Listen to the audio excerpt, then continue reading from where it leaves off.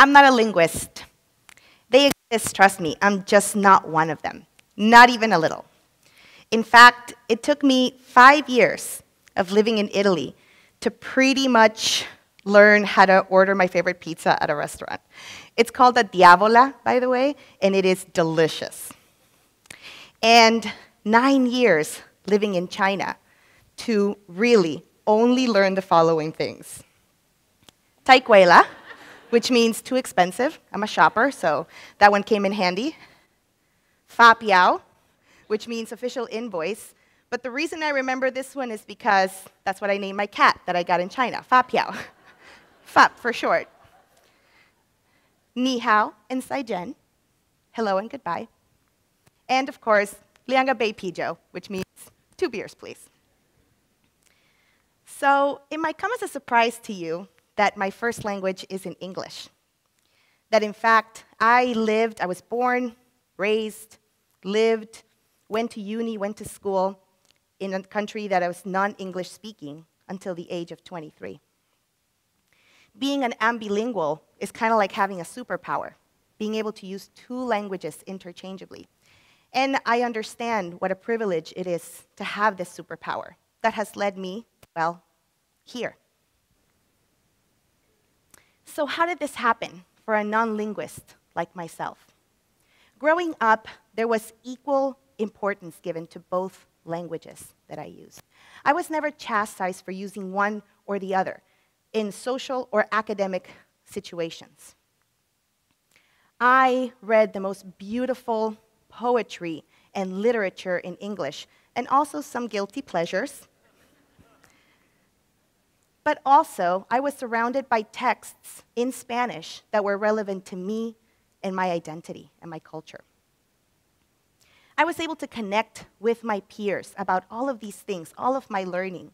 I was able to connect with them, and I was never told that it was wrong for me to do so in either language. My upbringing in language acquisition was founded on equity. And that's what I'd like to talk to you guys about today, language equity. Language equity is the idea that not one language is more important than the other, or that one has to disappear to make room for the other. It also empowers multilinguals to be true world citizens. But it wasn't until later that I started realizing that there's actually research and science behind my upbringing and its success. Translanguaging is actually the study of language acquisition that says that multilinguals can use their full repertoire of language to be able to tackle academic or social situations and become autonomous in the way that they use language and apply it specifically to different contexts. This is at the heart of language equity. Translanguaging allows for us to build communities based on connection and communication, but also to not discriminate languages. So it values identity, culture, background.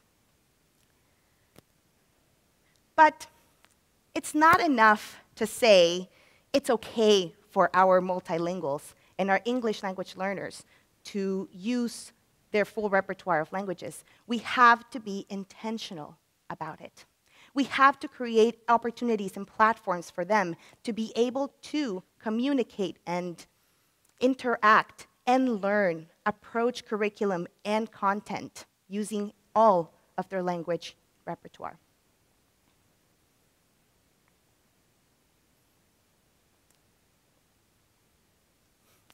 No, this little girl is not a linguist. But she didn't need to be one. She didn't need to be a linguist. She just needed to be surrounded by advocates for language equity and be bestowed upon a superpower. And little did she know where that would take her. Thank you.